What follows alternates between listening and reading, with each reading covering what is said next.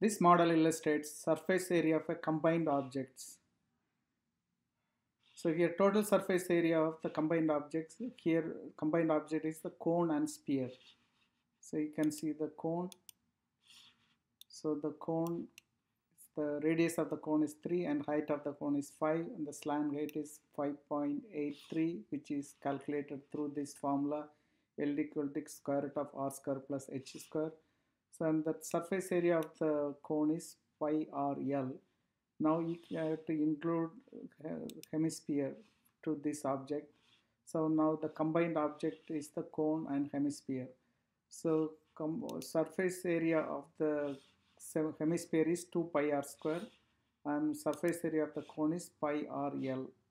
So therefore total surface area of this combined object equal to curved surface area of the cone plus curved surface area of the hemisphere, which is pi rl plus 2 pi r square.